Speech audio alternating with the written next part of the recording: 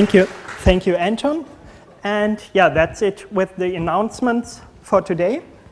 And now I'm very, very happy to hand over the microphone to Larry Wall and his presentation.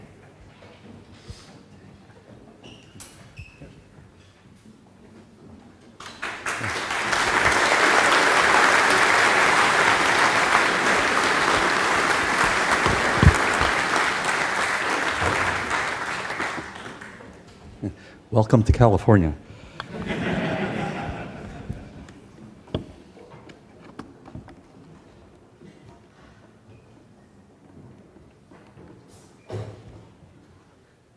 And welcome my newest grandson to the world.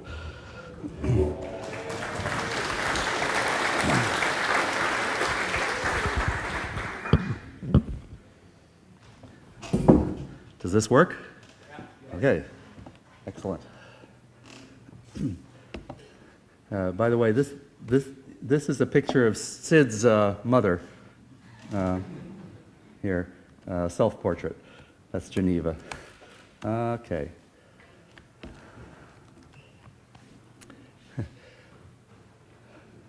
Okay, I'd like to talk about cultural differences. Now, it's a little strange for someone from California to be talking to all of you about cultural differences. I think you probably understand more about cultural differences than we do. But actually, you know, my ancestry came from Ukraine, among other things, and Belgium, and Poland, and Canada, and so yeah, I'm a little bit of cultural differences my own self. So this last weekend, we had about 20 of us met in the town of Perl, Germany, for the Perl Reunification Summit. Now that's kind of a funny name. You know, that's like saying the English Reunification Summit. You know, I did notice some cultural differences there, though. You know, Niecha is how the California would say this, or most Americans, Niecha, like that. But the Poles know, you know that's a two-syllable word, Niecha. Okay.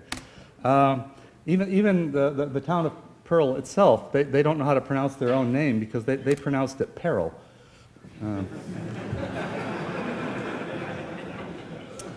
And we were very worried coming together to talk about Perl 5 and Perl 6 and you know, whether can be some cross-cultural communication there.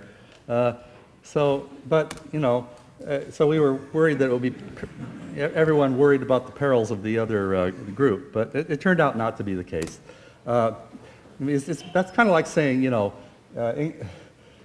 are we going to merge Perl 5 and Perl 6? No, that's like merging, you know, British English with American English. But which isn't going to happen, and some of you actually are up to English 7. Right, you are, mate. But I don't know that much about that version of English, so I'm not going to talk about it. In fact, you know, there's a problem with saying Perl 5 versus Perl 6 because what we discovered, you know, it's like saying, you know, the English speakers speak a different language. Well, yeah, kind of, sort of, but you know, they actually get along pretty well.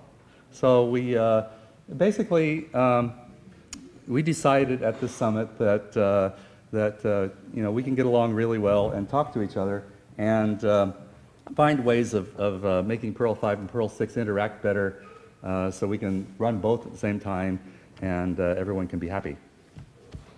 But you know, it's like we are no longer having to fight the Revolutionary War or whatever you guys call it. Let me turn this off. What do you call it? Yeah, and we no longer have to fight the War of 1812. What do you guys call that? Yeah. This is 30 years war or something, I don't know. Anyway, so we ended up doing some comparative linguistics here and discovered that we all still like Perl 5 and we all kind of like Perl 6 too. I've been doing some comparative linguistics my own self over the last couple of years. I've had a lot of fun. There's a site out there called Rosetta Code, which has examples for many, many different languages, including Perl 5 and Perl 6. So I've been translating some of them as someone who happens to be fluent in both Perl 5 and Perl 6. And I go back and forth between those communities. So I thought that I would give you an example of just some of the cultural differences, but the ways in which they are similar too. So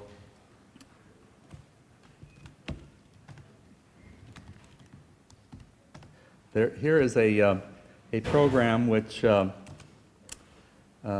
found on Rosetta Code. This is a Perl 5 program. It does what's called a strand sort. Strand sort works by taking a list of numbers, and you just go through and pick out strands of monotonically increasing, well, they don't have to be monotonic. They have to be increasing or the same strands of numbers, and then when you pull out a strand, you merge it in with what you have sorted, and you just keep doing that until everything is pulled out and sorted.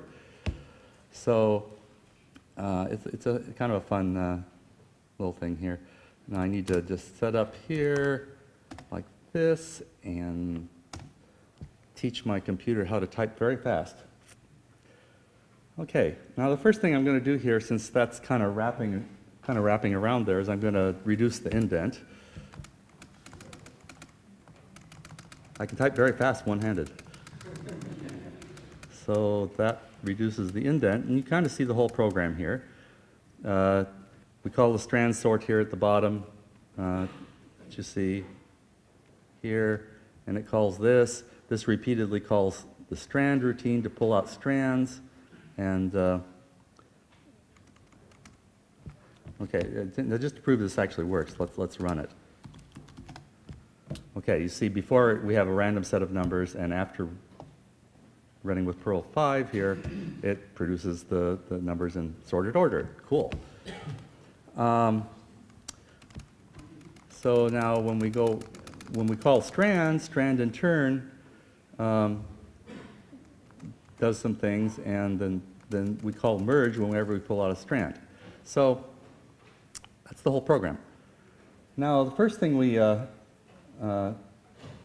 notice here is that if we're going to translate this, when you're translating a document across languages, if the document says this is a German document and you're translating it to English, then it's kind of a, you don't know whether to translate to this is an English document or this is a German document. Well, anyway, so it's not going to be in Perl 5, so let's take that out for now.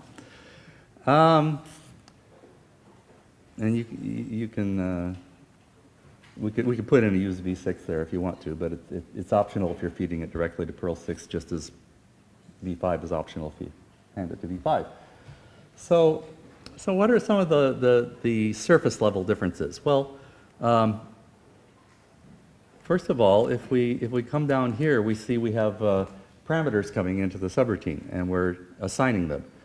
And this is how we've always done it, except now in Perl 6 we can steal that and move it up to here, and have a real signature, and delete that line, and it works just the same as that line, but it's a little more normal, I guess you might say.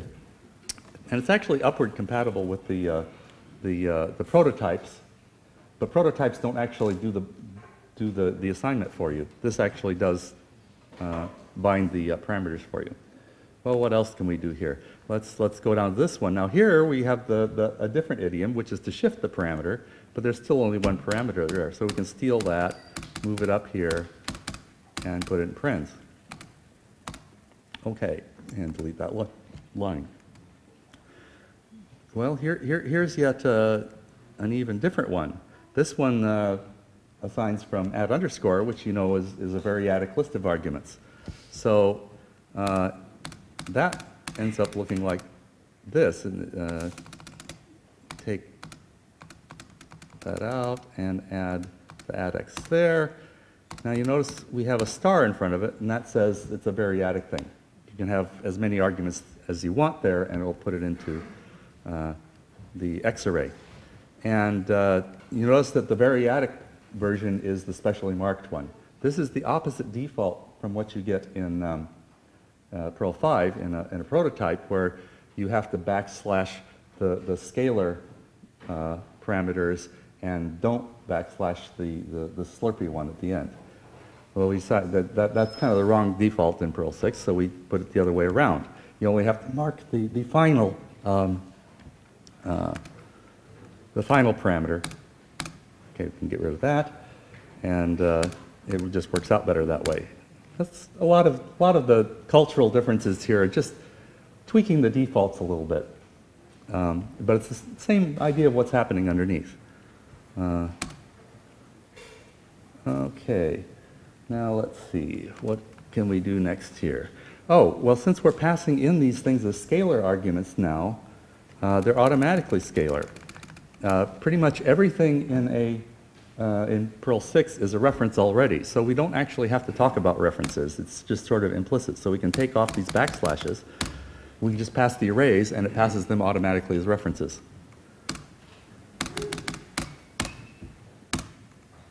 And it will do the right thing. It will bind the one array to X and the other way to $Y. But since you can use an array as if it were a reference, we can actually just go and change these to, say, pass in an array and another array. And in that case, we don't need to have the dereferencing syntax all over the place, which says $. That's a little extra characters we don't need. So let's just change that to add X to go with the signature, and change that one. This one, there's one, there's another one, and another one. And let's see, I guess there's some down here too, which are handy search, but we better change the parameter as well. And there's one, whoops.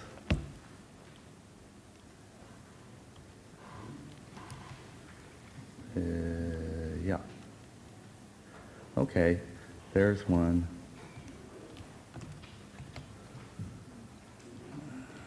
Okay.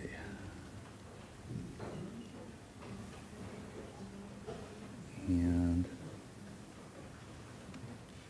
yeah. A little bit. Okay, didn't find it. Okay, good. 20.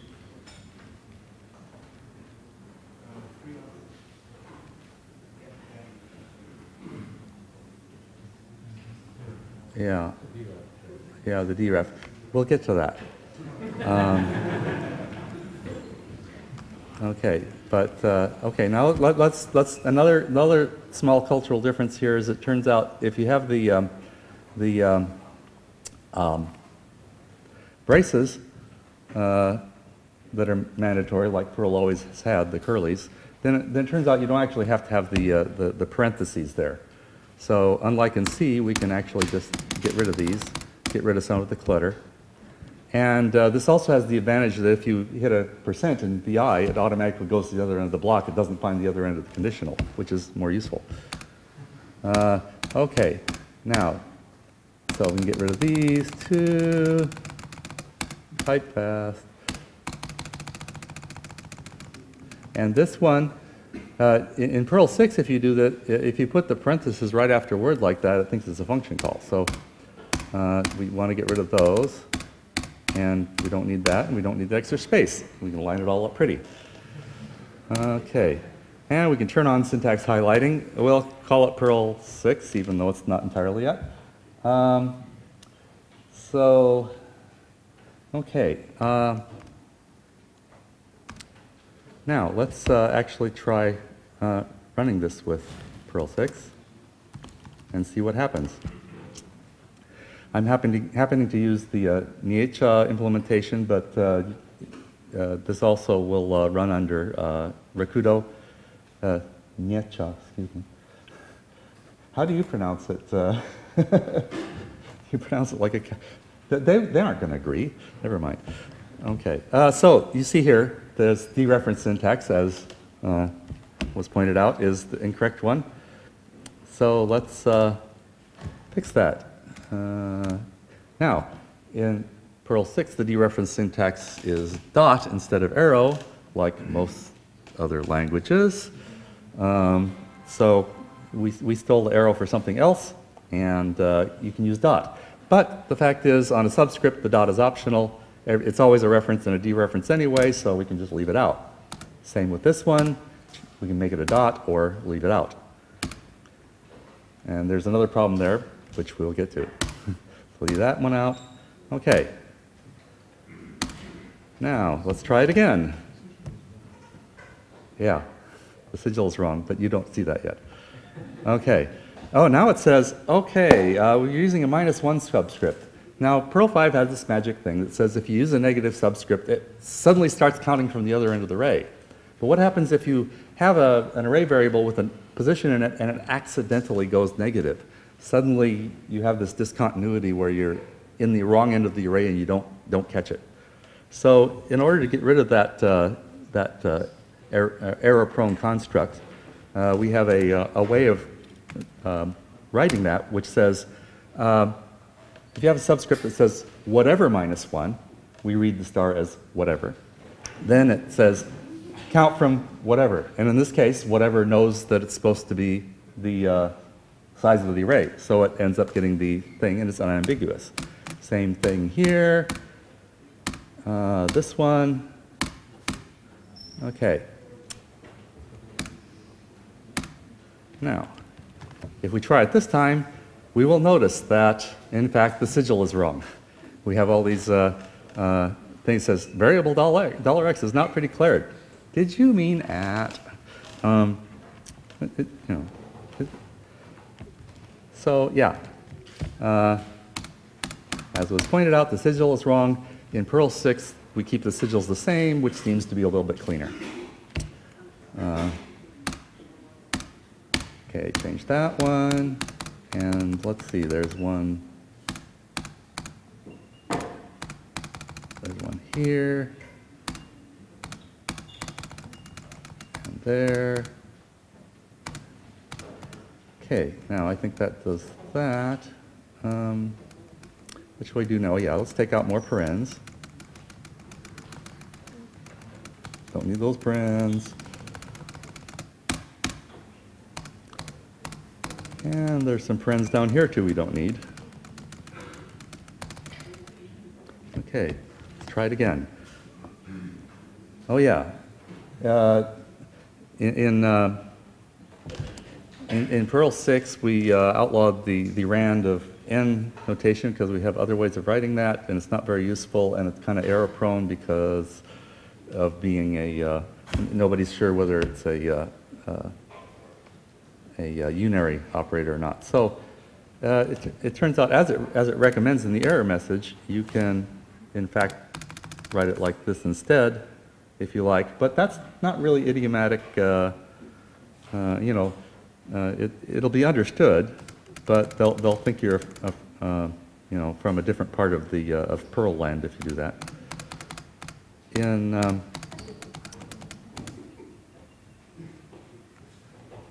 Okay, we would tend to write something more like this. How to read this is, you have 100-sided dice. Douse. No, it's got to be douse. Mice, mouse. Lice, louse. Dice, douse. One douse. But it's 100-sided, and we roll it 10 times. You could also say .pick, but that's more like picking marbles out of a bag. And then you would not get repeats. So you can get repeats with roll. Okay, so anyway, we'd write that. Let's try that. Get rid of that error message. Now, it's very unhappy. And principle of reading error messages on these things, you look down the listing, kind of ignore the core setting here, and find the first thing that's actually in the strand program is at about line 4.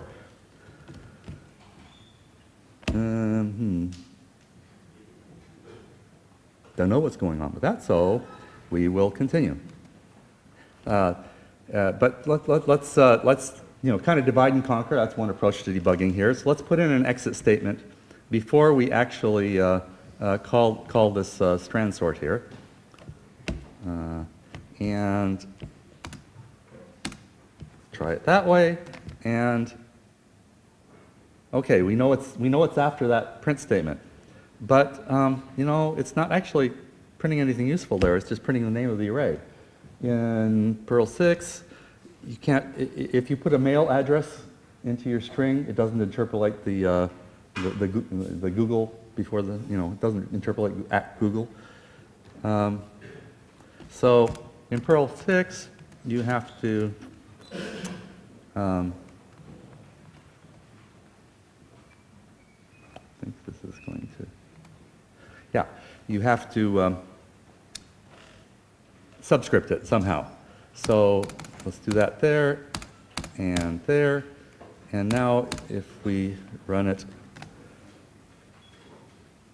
we actually get the generated numbers. We haven't sorted it yet. We haven't figured out what's wrong with that yet, but that's okay. You see that it is not, in fact, in order. That's good. There's about a 1 in, I don't know how many millions of getting in order. Okay. So,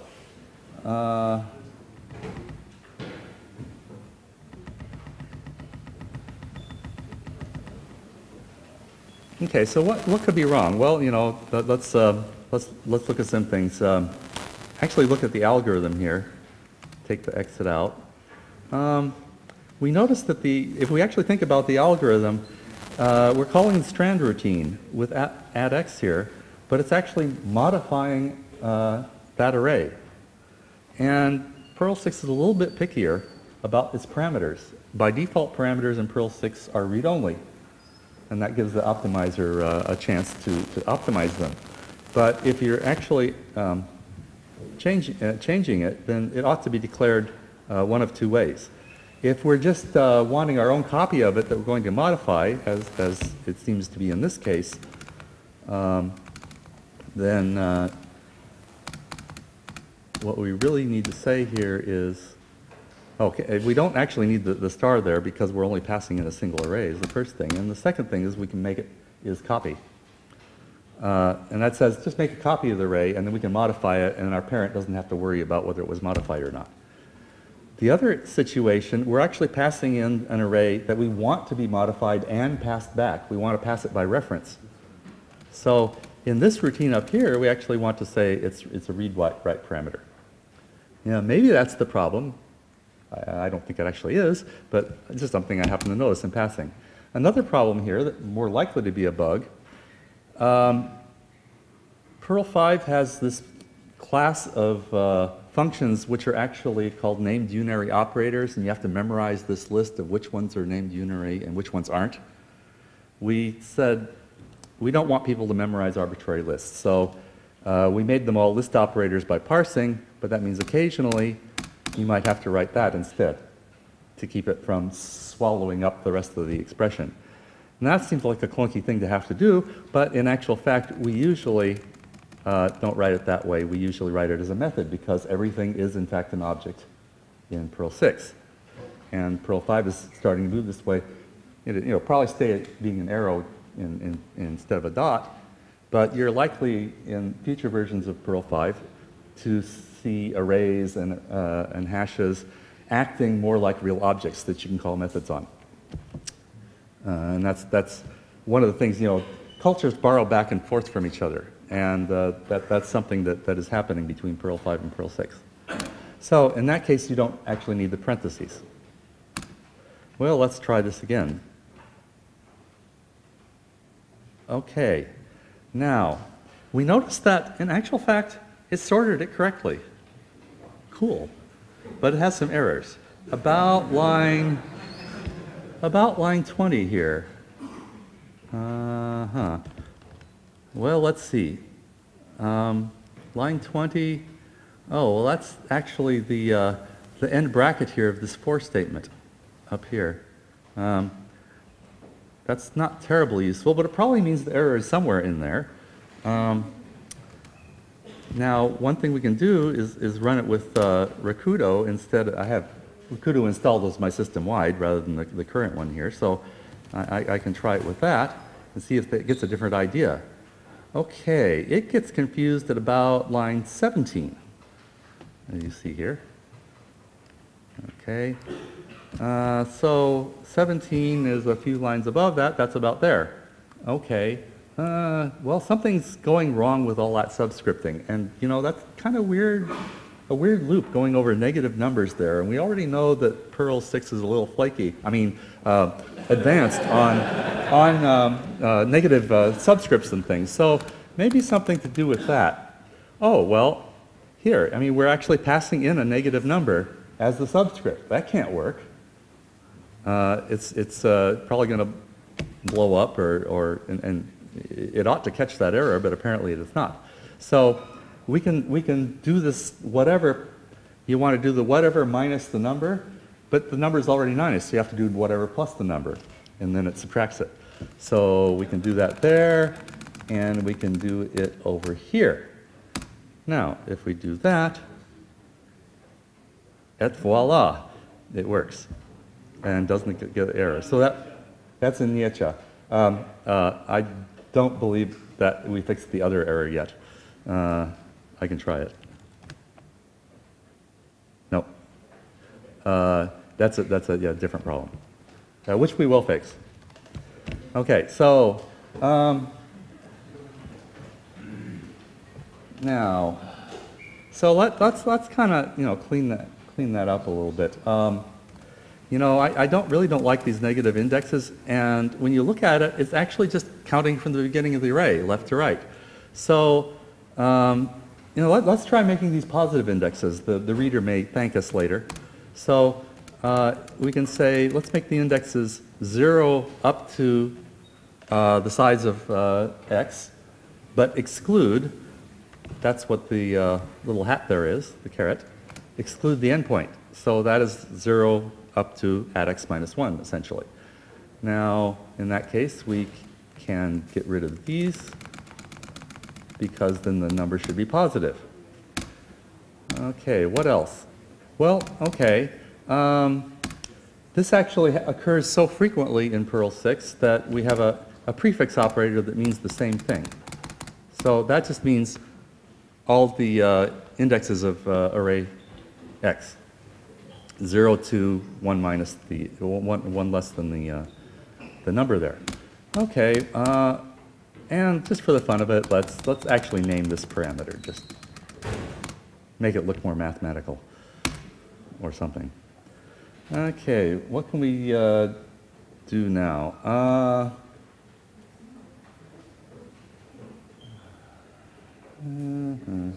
Right. Okay, let's try this again. Now we get more errors again. Oh no, we're going backwards.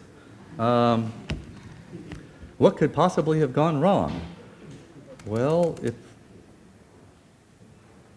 that's in the wrong place.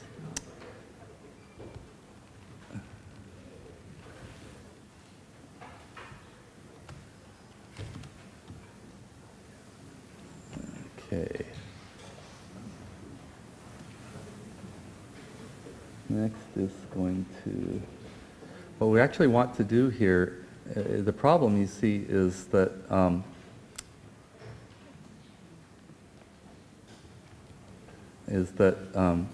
we're splicing out an array, but then we're not changing the indexes.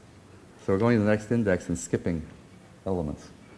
So this is going to do something. So yes.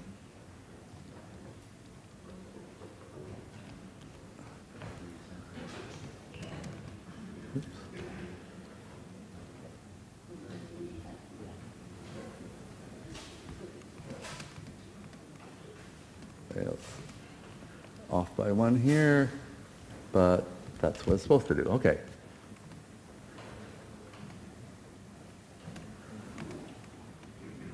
Now, we need to increment the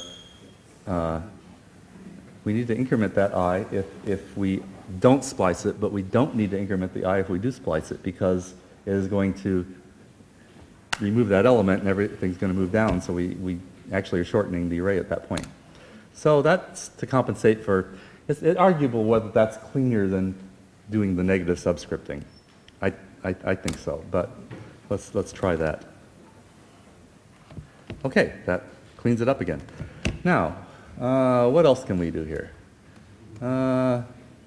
You know, I'm starting to notice, you know, in literary criticism, you know, in writing, they tell you look for, you know, failure of parallelism, you know, in your sentences. And the same thing is true here.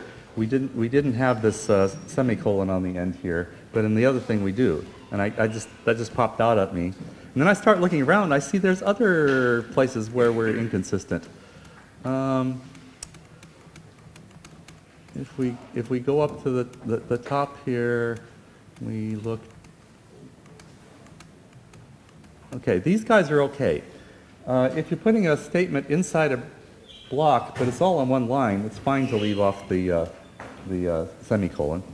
It's when you have a block that has, or a statement that's on a line by itself, that you're likely to add another line after it and get a weird error unless you have the semicolon. So I like to add if I break a one-liner out into a multi-line block, that's when I add a semicolon.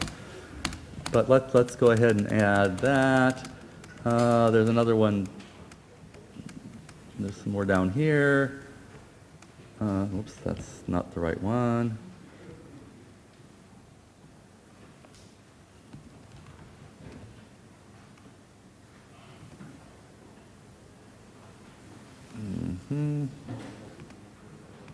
Okay, back in sync here. And notice also that we are sometimes using return and sometimes not. Either way is fine. But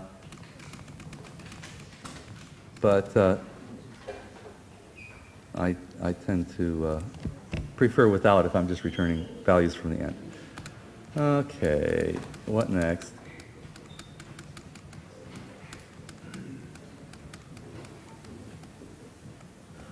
Okay, now,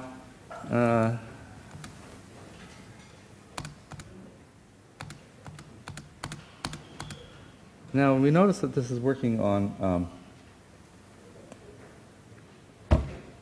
numbers, but you know, you'd like it to work on other things besides just numbers. So let's add another test case here. And instead of using a set of numbers, let's just have a set of words, like that. And what happens if we try to sort that? Well, it complains about all sorts of things and, in fact, does not sort it. So why is that? Well, obviously, we've got some, that's the first problem. We don't actually need to redeclare at A. But there's a more fundamental problem up here, which is that you notice we've got a numeric comparison. Well, we could change it to a string comparison, like this. And there's another one up here.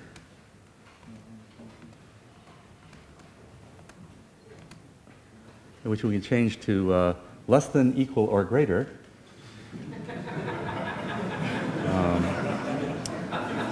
That's actually what it is in Perl 6.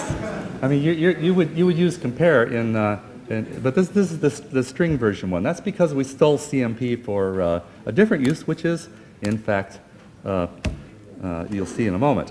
But now if we try to sort this, we see that in fact it sorts the strings correctly, and it appears to sort the numbers correctly. But if we actually do this enough to get a single-digit number, you'll see that it is sorting lexicographically instead of numerically. Oops, unless that's what you want. So what we need is something generic that works both for string comparison and number comparison, and it turns out that's what we stole CMP for. And we need something comparable down here. Now, what that turns out to be, it would be like, we can say we have a before and an after, but we don't have an after same and before same, so we have to negate an operator.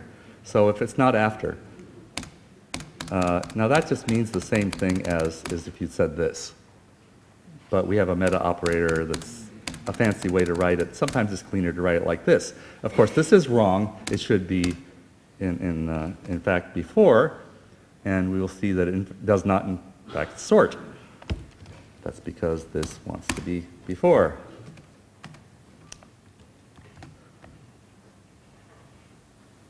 Okay, now we have both kinds of sort. Yay. Okay. Now, what else can we fix? Well, okay, eek. Up here there are some magic numbers. Magic numbers are, kind of a code smell. So let's do something about that. Let's change that to decrease. Let's change that to increase. These are built in. How languages sometimes have true and false, but we also have decrease, increase, and same. So we can actually use that, and it is a little bit more mnemonic, and works the same. Okay, what else? This is a little bit of an end weight problem here, and we don't actually like to have the negation there. We can take out this negation if we merely swap these two. Okay. So we can do that. What else?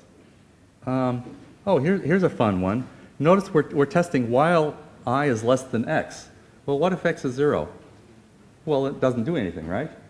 Why do we have the if outside of it? We don't really need that guard. So we can take this whole if statement away.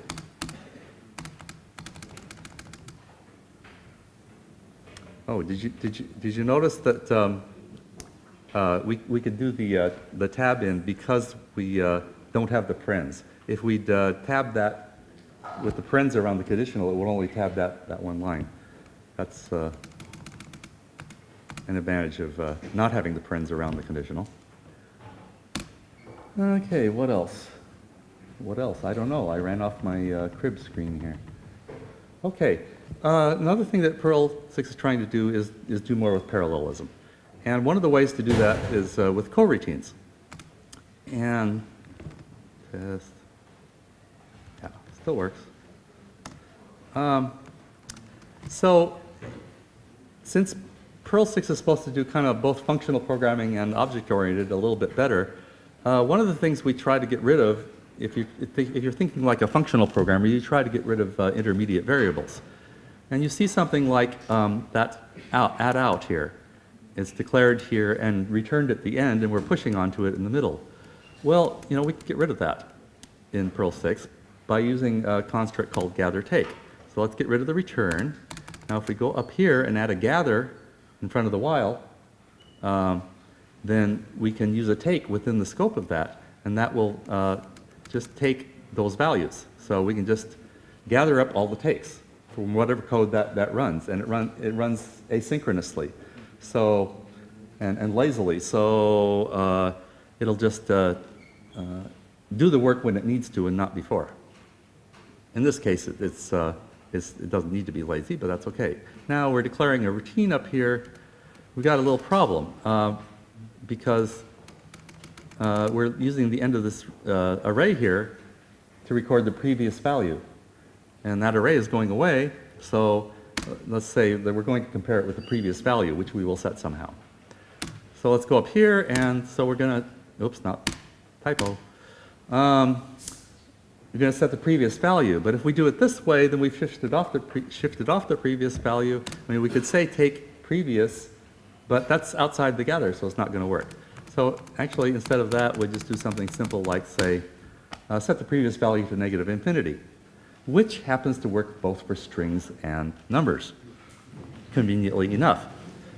So,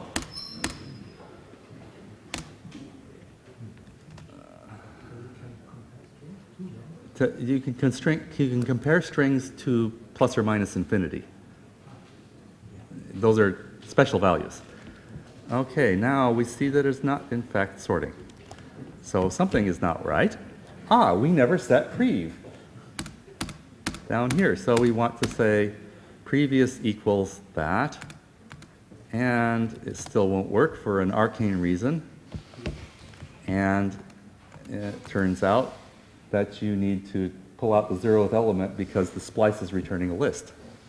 So we want to turn it into an item. And when we do that, it works. Okay, what now?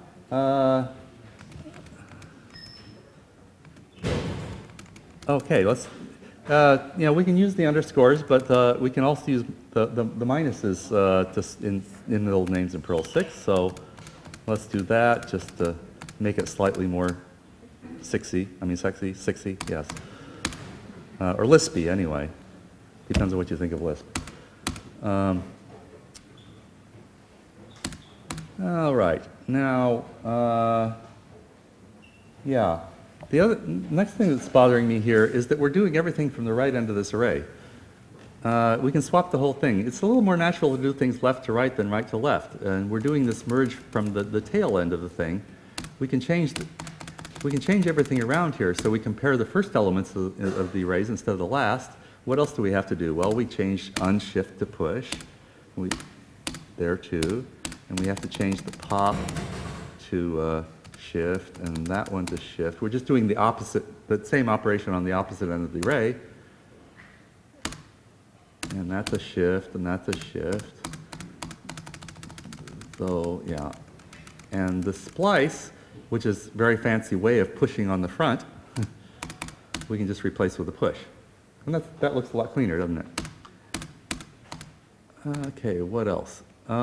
We have to, this is subtle, we have to swap these, increase and decrease. And also, we have to swap where the residue comes out. Since we're swapping the order of the merges, the residue wants to go on the end instead of on the beginning. So that should work, yes. What else? Okay, now we'd like to do this gather take trick here too. We see a temporary variable. We'd like to get rid of it. Okay, let's delete it, put a gather there, change this to a take, change these strings to take, and take that. But that take is outside the gather. Oops! What are we going to do? Well, you don't have to always put the gather directly on. You can just have a gather block by itself. It's like a do block. You can leave the brackets off of a do also. There's another tab using that. And now we can take the take and actually put it inside the gather, but after the while. And then it does the right thing. Same thing that the thing did before. And I just noticed in passing that these should probably be is read write also, since we're in fact shifting the array. The current implementations don't actually check that currently. Yeah, that works. I'm not going to test it since we're low on time. Well, what else?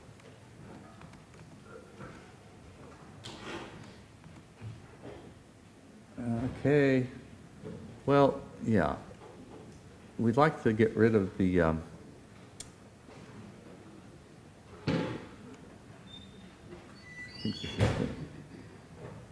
we'd like to get rid of this intermediary strand array. Now, you can't get rid of this out here because we're modifying it each pass through the loop. So we can't just take it and then modify it after we've taken it. So, but we can get rid of this strand here. We can call strand directly.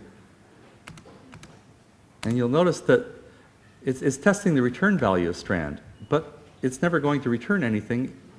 If you pass in a null array, it's going to return a null array. So it already does that cleanly, so we can just test add x in the while loop here. And that cleans it up a little. Okay. Now, another nice thing about not having parens is that we can refactor, flip while loops. So we can just, if we want to turn this into a statement modifier, we put this after, change, get rid of that, and now we didn't have to add or subtract parens. Oh, we have to get rid of that too. So that should still work. Yeah. Okay, now here's another thing. Now we're getting really fancy. In Perl 6, you might want to have an operator here, because you can have operators that work on two lists. So we might want to have an operator like this. Well, that operator is not defined yet, but we'd like to have a merge operator. By default, it would go left to right, and it would even be lazy. But we don't have that yet. So let's just change this to infix m from merge. Okay, and see how that works. It works. So now we have a new operator. But what's the use? Why would you actually want to have a new operator like that? Well, look at this use of the operator. Variable equals variable operator something. Does that ring a bell? That's an assignment operator, right? Well, those are all hardwired into Perl 5, but in Perl 6, any operator, including a user-defined operator, can be used as an assignment operator. So, et voila. Okay. Let's text. And it works in Rakudo also. Anything else? We're just about done here, so you guys can go have your coffee break. Just a little more stylistic cleanup here, and that is, you notice that there's an inconsistency here with the parens. We need the parens below, or the shift would eat up all the rest of the arguments. But the way we usually write that in Perl 6 is to use the method call anyway, and with the method call, we don't actually need those parens, because by default, its only argument is the object itself. You can put parens if you want to add arguments. So we would tend to write that, and you'll notice it lines up better in parallel. We don't have to have the on again, off again parens. And one other one, the splice would probably be written like this. Okay.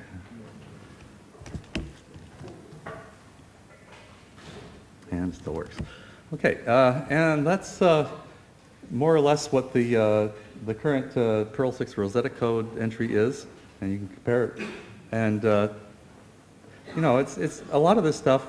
We've made some improvements in the design. I don't know if you get the English to agree that American is an improved new language, but we've made a few improvements in Perl 6, and some of them are being borrowed back into Perl 5. That's great. We're borrowing some ideas back from Perl 5.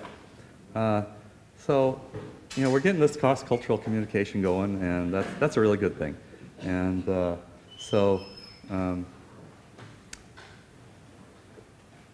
I guess it's time for some cross-cultural communication over coffee.